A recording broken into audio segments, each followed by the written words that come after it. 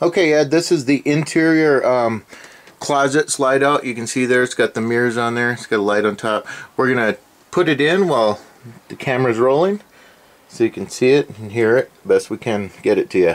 Okay, go ahead, Doug.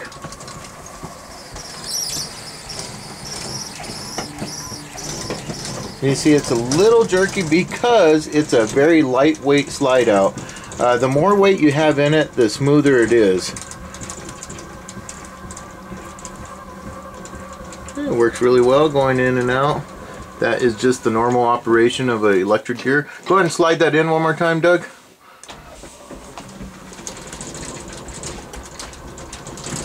And you see it's going to be a little rattly because it's a hollow box here with the windows, or I'm sorry, with the mirror doors there.